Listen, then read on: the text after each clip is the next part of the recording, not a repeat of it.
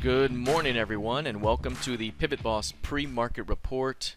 This morning is Tuesday, July 31st, 2018, the last trading day of July. Welcome, I am Frank Ochoa, aka PivotBoss. Here's a look at the daily time frame of the ES. What we're looking at right here is a recent pullback. And again, it began upon a failure to hold above the 2830s. That's what we talked about late last week. We mentioned 2830 was the key there. Failing to hold that level, or the 2829 quarter, the FOMC key level, would suggest a rotation back down toward 2790. And pretty much it's played out that way.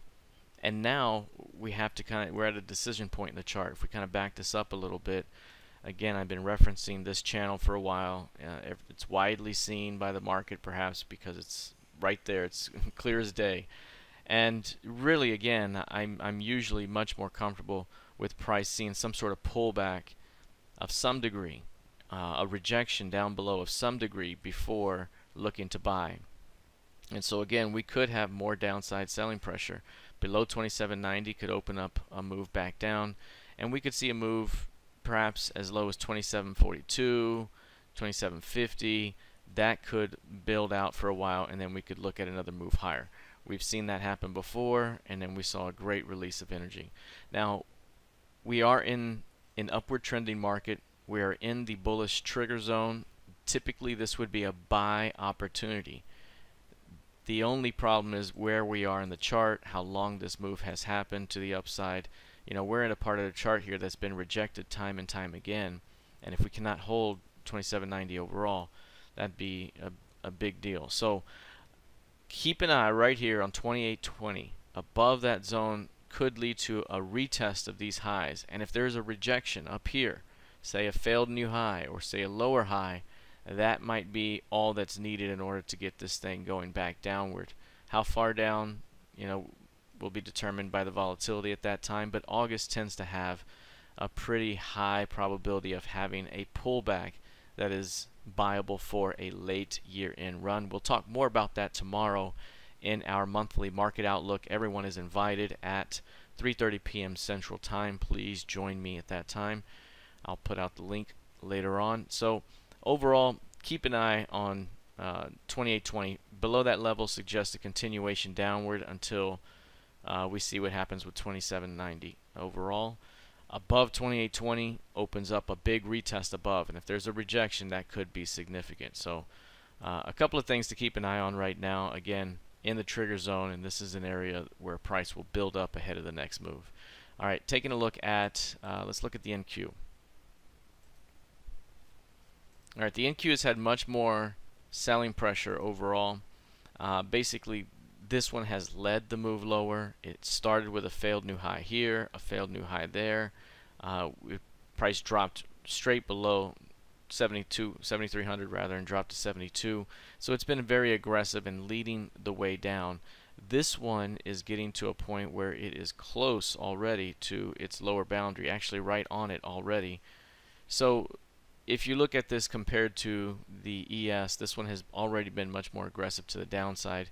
We could still see a little bit more weakness even into 7K, and that could still provide perhaps a buying opportunity for another rotation higher. Really, it's until price fails to hold 7K where this thing may see a move down towards 6,400 or so. But as long as price holds that zone, we have a range between 7K and 7,500 that is playable right now with an upward bias down the road. So again, pullback right now. We may see a little bit more weakness until we see significant rejection. Once we see significant rejection, then we may see a broader turnaround.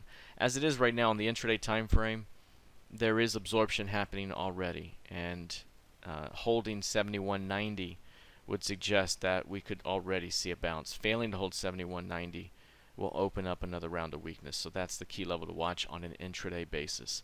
All right, let's take a look at crude oil.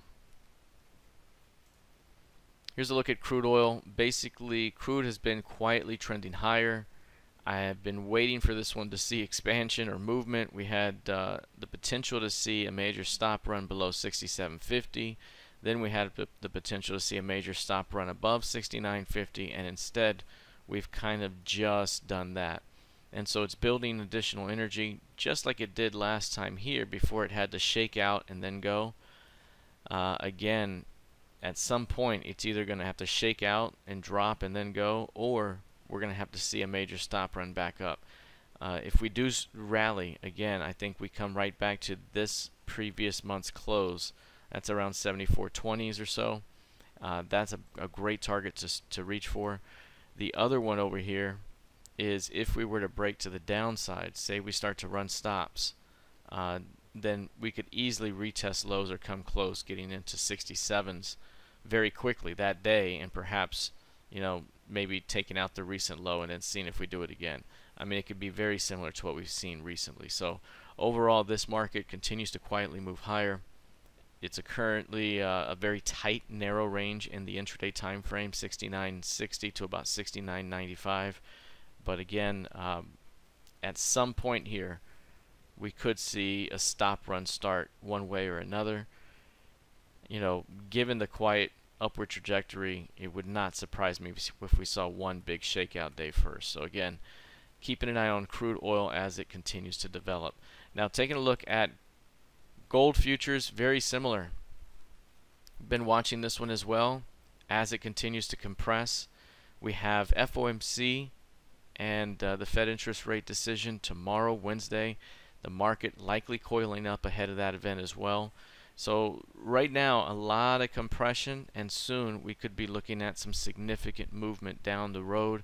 Again, if this thing were to, say, break downward first below multi-day lows and then close back above them, that would be a major indication of a stop run ahead back above 1250, 1255 and higher. If, say, price were to do the other thing, price were to rally above 1240 and then close back below it, given the downtrending market, that would be a major indication that stops are about to come out. So again, that's something to watch out for as we head into the FOMC date tomorrow. Lastly, looking at Bitcoin, you can see here this one's gone sideways as well. From the very first Bitcoin FOMC key level, which was last December 13th, it was clear that Bitcoin honored the FOMC key levels as well. Right now, after the recent squeeze, we're going sideways. Could be ahead of that event as well. We still have an upward bias. Failure to hold 78s may open up more of a rotation downward, but anything shy of dropping below 6,700 could still be a buying opportunity. Preferably, price would stay, you know, above 7K into the LVN if it were to pull back at the lowest. But overall, this thing continues to trend up right now, and we'll see if it has one more leg higher. We're at value, and so again, we could continue to chop heading into the FOMC meeting tomorrow. All right, that is it for now. Let's see how this plays out heading into the rest of the session. Good luck and trade well.